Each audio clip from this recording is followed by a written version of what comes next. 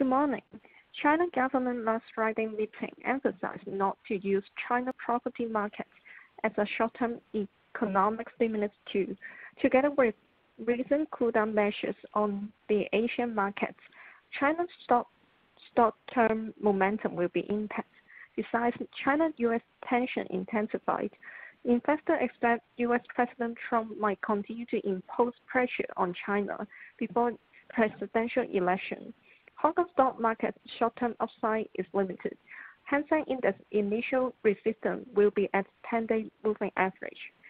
Seng Tech Index will be launched today.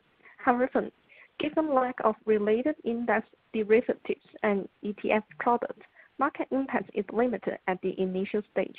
Together with weakness of Nasdaq, Hong Kong tech stock short-term might still have profit-taking pressure. On the other hand, although cement price fell recently due to heavy rainfall, it is expected that demand will rebound sharply in the fourth quarter, especially with anticipated demand for anti-flooding projects. Investors could accumulate China Resources Cement and Anhui 914 during weakness. Today's topic is China Overseas 688. In light of Sino-US tension, funds flow into domestic consumption sector to avoid risk.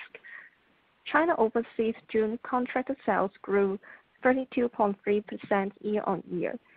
First half contracted sales rose 4.2%, which completed 43% of full-year sales targets.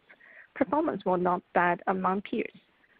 Also, the company holds abundant cash on hand together with low gearing. Financial position is healthy. FY20 projected PE is just 5.9 times.